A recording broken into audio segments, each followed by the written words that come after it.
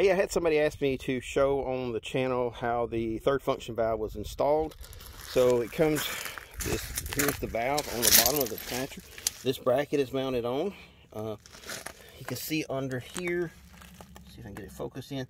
That's you'll take the solid block off of the bottom, and then you'll put this piece on the bottom. But before you do that, there's a little round plug, and it's got O-rings on it. That has to go back up in, there's a hole up under there, and you have to put that in the bottom of the valve, or otherwise you're going to have a diverter valve.